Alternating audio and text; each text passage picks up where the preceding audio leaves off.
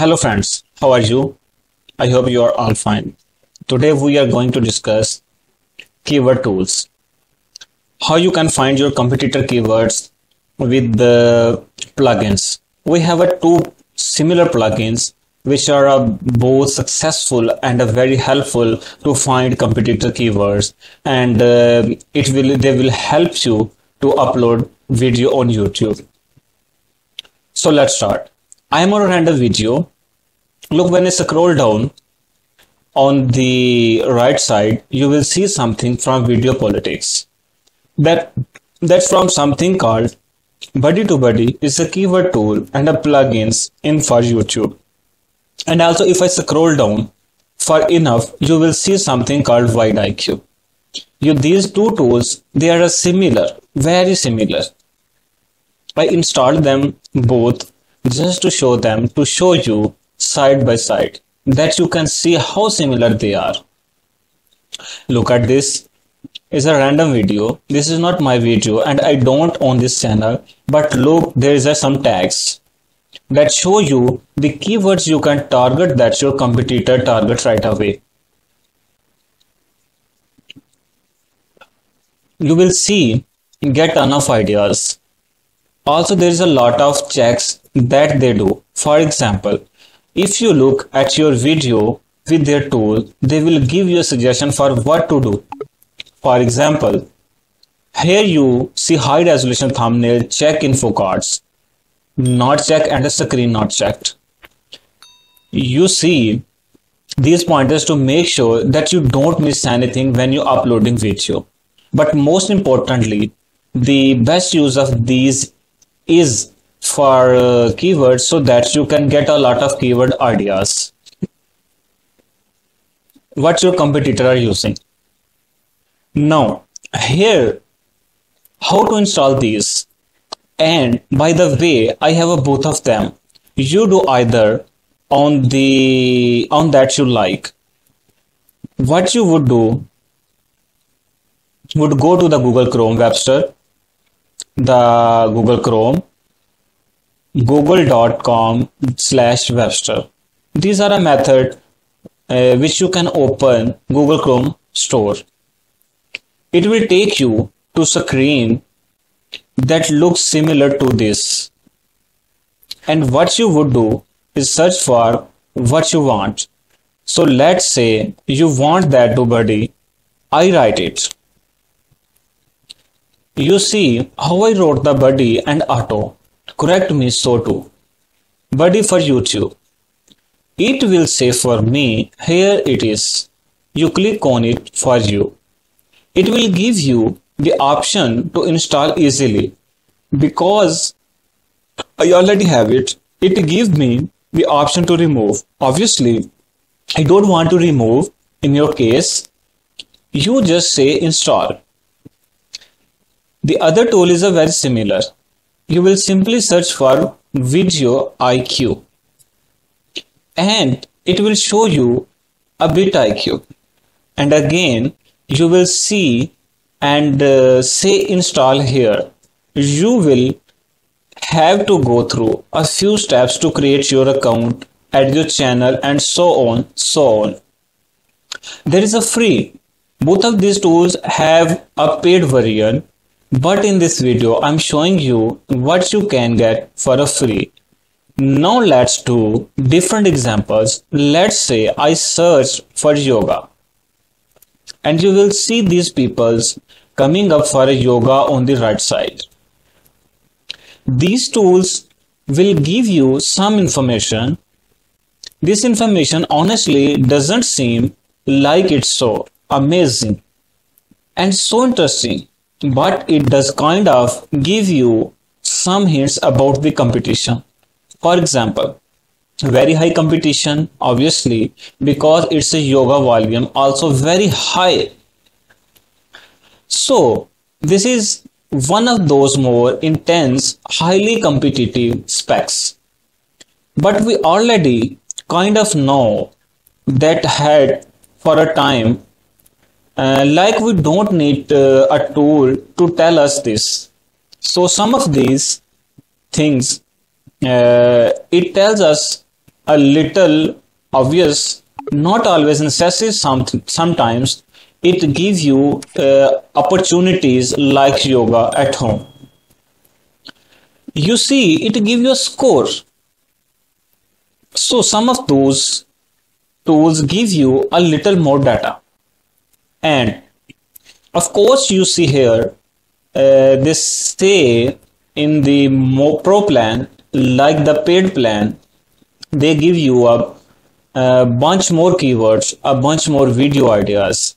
And by the way, let's say you are doing yoga and there are a suggestion here, free yoga. Well, you could make a separate video targeting free yoga. You could make a separate video targeting yoga. You could make a next separate video for a yoga at home. Each video targeting these longer tail keywords, slightly less competitive keywords. And you can go less and less competitive. And you can ultimately make a video for all keywords that it will suggest to you.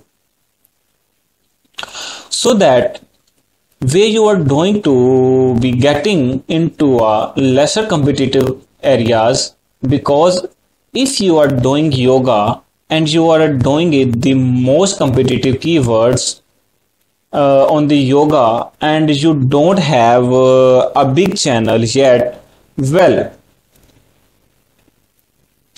that's a challenge, right?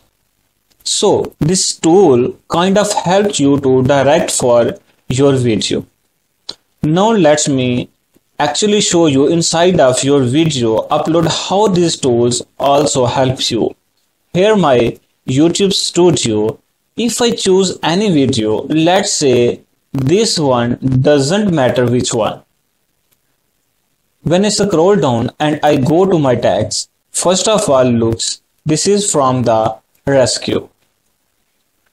They give me suggestion for keywords. None of these keywords are ideal, but they have a lot of suggestions, obviously. You can see they always prompt me like upgrade your tool, whatever. And so this too, buddy, I really recommended you just get one of these tools because they are very similar. And if you get two, it actually makes your screens a very cluttered. I actually don't use two at the same time. I only did it that way to give you for example. But the idea is there to help you find more tags, and they give you a few tags for a free. But they will give you more tags if you pay. But the cool thing also is they will have a sum out suggest. Let's say I want to add tags. For example, this video is like Twitter marketing for affiliates. So let's say we do affiliates Twitter, and actually it give us some outer edge correct. So for example, Twitter affiliates marketing. Okay, I will choose that. I will add and I will save. There's just some things you can do here that is helpful. And also for some of these queries, it tells you see these numbers 2 and 9, and here are 16 and 25. There is approximately where you had expect to mark. Now for some reasons these two tools are giving different numbers, varied, but at least in the nice approximation. The particular video is a video I launched likely yesterday. So there's not a lot of data on yet, and on the right side you see the give you some checklist. Now this checklist is obviously not a particularly accurate because it says text count to 5, and you see I have many tags. What they really mean is a tags that they suggest perhaps, but for most of their tags, they suggest you have to pay. So we will only use this as a guide, not as a rule of law, let's say. But at the same time, these tools gives you a lot of very niche and guidance.